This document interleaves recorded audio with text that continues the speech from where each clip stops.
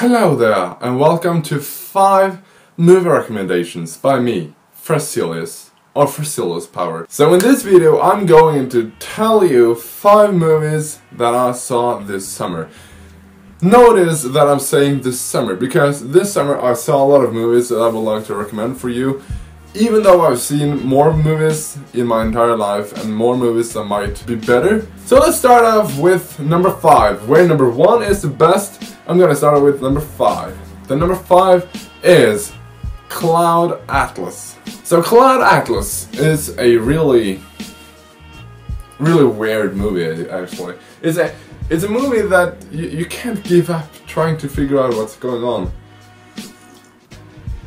Because you have to know that in the end you will get a solution on all your questions. You will get an answer, because there is a lot of questions that you will ask during the entire movie experience. Yeah, IMDb describes the movie like this.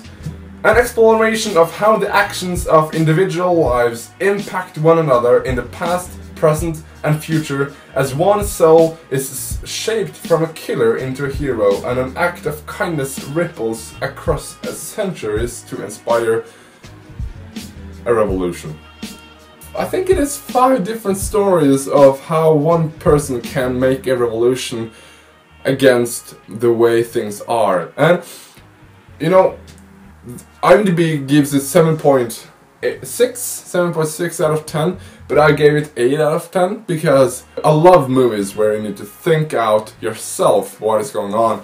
And I think this movie did it just great, how you as a viewer needs to figure out and think, why is that happening, or who are all these people and what is connecting them all together as that. It is based on a book, and I gave it 8 out of 10, so that's my rating. Number 4 is Argo, Operation Argo in Norwegian, and this is how IMDb describes it. Acting under the cover of a Hollywood producer scouting a location for a science fiction film, a CIA agent launches a dangerous operation to rescue 6 Americans in Tehran during the US hostage crisis in Iran in the 1980s. So this movie is basically about this CIA agent that comes up with this brilliant but stupid idea of trying to transfer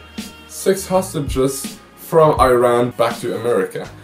You know, you're left thinking, wow, this actually happened. They have changed some of the history into the movie, of course. That's all how they always do it, to make the movie more exciting. But the movie was good, it was exciting, and it was really good. I gave it a 9 out of 10. Number 3 for me is Fight Club. It is a great movie with Brad Pitt and Edward Norton. Wow, what a movie. Listen to this. An insomniac office worker looking for a way to change his life crosses paths with a devil-may-care soap maker, and they form an underground fight club that evolves into something much more. Yeah. The movie is really dark. It's really like, how can someone sink that low?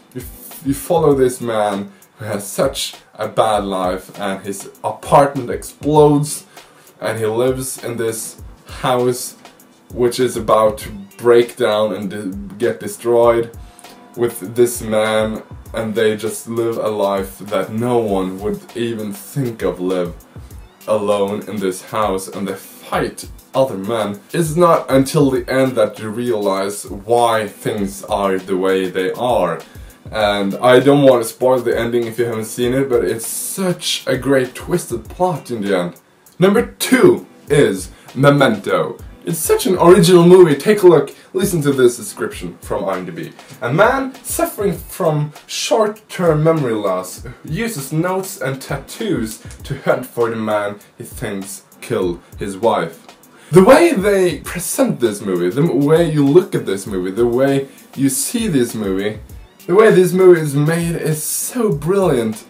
They start off with the ending, and then they go backwards and backwards into time for like just no more than like an hour of the story.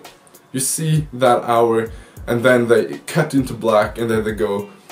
Things just go backwards, and you learn more and more, and you follow the entire story like you are inside this man's head. It's such a brilliant way of presenting movie, and of course, the director is Christopher Nolan, the man who created the brilliant Inception and the Dark Knight movies, you know, the Batman movies, and that was basically the reason why I wanted to see this movie, because this man is an genius. It's brilliant. It's so good. I don't want to say anything, but you end up like you don't get to know who killed this man or this man's wife. You need to figure it out yourself. Was it this man, or was it this man, or was it all just a trick?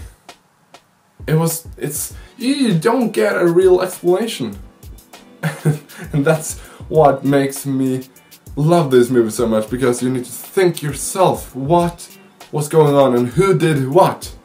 And I love those kinds of movies. I rated this 10 out of 10. Basically, I loved it. It was so good. But movie number one is also rated 10 out of 10. And that movie, my dear friends, is The Shawshank Redemption. I haven't seen this movie until this year, even though it has been out since 1994. It's an old movie, but it's such a classical movie. Two imprisoned men bond over a number of years, finding solace and eventual redemption through acts of common decency. The main character in this movie is, hold on to your horses, Andy Dufresne, who as an innocent man ends up in jail. He gets judged by killing his own wife, and he ends up in jail, where of course Morgan Freeman, who is the narrator, and plays Alice Boyd, they are getting a lot of friends in this prison. They are friends, and they are friends in a long time. It's such a good story, because you get to know so many characters. There's so many characters that you get to love so much, and things just break apart. And so I hope all these 5 movies was to inspiration for you. If you have some spare time and you want to see a movie, you should consider watching at least one of these 5 movies in which you find the most interesting. These are movies that really touched me really much. It was so good. So, thanks a lot for watching, and me and my cow are going to say goodbye. Goodbye!